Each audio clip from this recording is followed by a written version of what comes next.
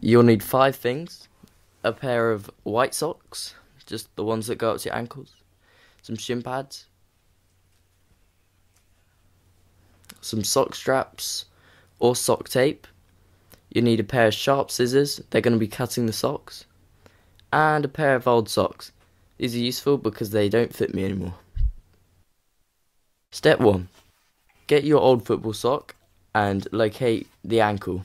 You want to cut just above the ankle, not too low but not too high at the same time.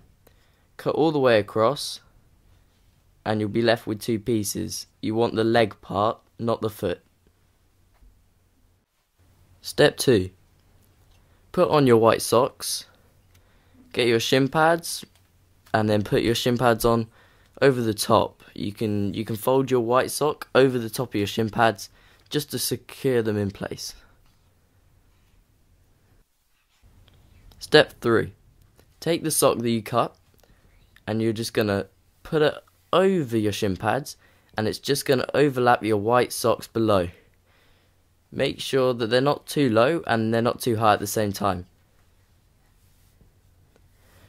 The useful thing about this technique means that you don't have to have any sock tape to keep your shin pads up if you have them in a sock holder like this, which is quite useful.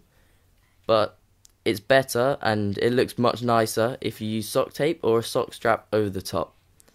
So finally, just get your sock strap, place it over your sock like this.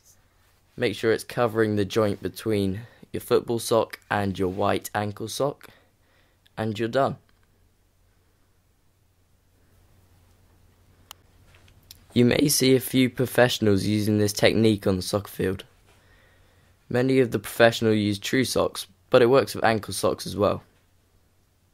It's a good technique. If you like it, please like, share, comment, subscribe. We'd love to hear from you.